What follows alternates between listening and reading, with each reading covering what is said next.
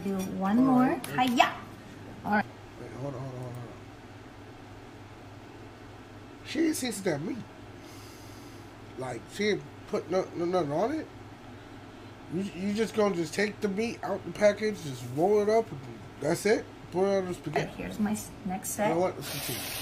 You gotta flip it very gently. And notice that the spaghetti is still uncooked. Special recipe that I like to call Getti spaghetti.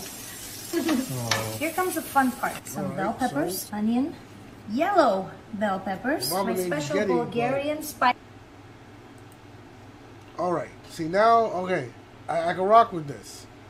She didn't spice up the meat and none of all the vegetables and shit because she got her, you know, Bulgarian spices there. Alright, bet. Okay, I can roll with this. Alright. I don't know shit about Bulgarian. It's called chubrica. I like to go like this.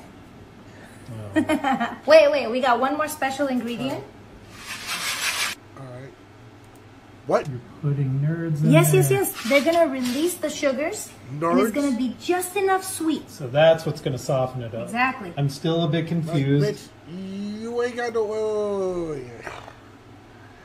Now, understand, there's a lot of tomato sauce-based foods or whatever.